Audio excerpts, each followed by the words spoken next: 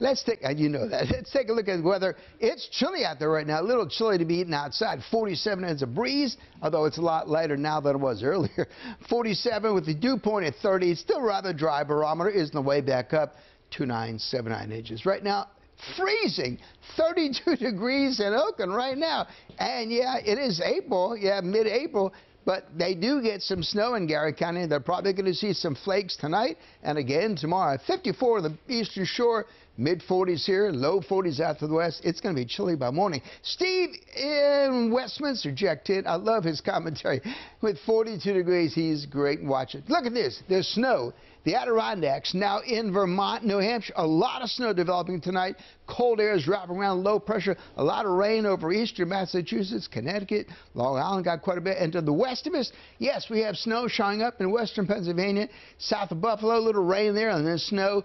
Garrett County probably going to see a little bit of that. We won't see any of that. We may see a brief sprinkle or shower. The wind's not nearly as strong now as they were earlier, generally 5, 6, 7, 8, 9, 10 miles an hour, but they'll continue to be a little breezy again during the day tomorrow. Low pressure that's kind of developing into one big storm over eastern England, and it's dragging cold air down from Canada.